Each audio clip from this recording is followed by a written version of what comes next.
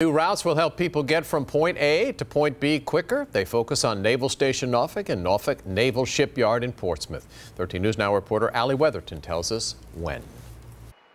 Much faster, and they're much more convenient. New bus routes are another option for people working at Naval Station Norfolk or Newport News Shipyard. You can sit there, look out the window, you can text, someone else does the driving, you don't have to do anything. Starting October 21st, HRT buses will take people from Portsmouth TCC and from Chesapeake Center to Naval Station Norfolk. New routes also include picking up riders from both TCC and Virginia Beach and at the Williamsburg Transportation Center and taking them to Newport News Shipyard. It's $4 one way, but many MAX routes to the shipyard are full every morning. The route from Virginia Beach TCC to the shipyard will have one stop each morning and afternoon. The route from Portsmouth to Naval Station Norfolk and Chesapeake will have 2 morning trips and 2 afternoon trips. You can go to your destination pretty much nonstop.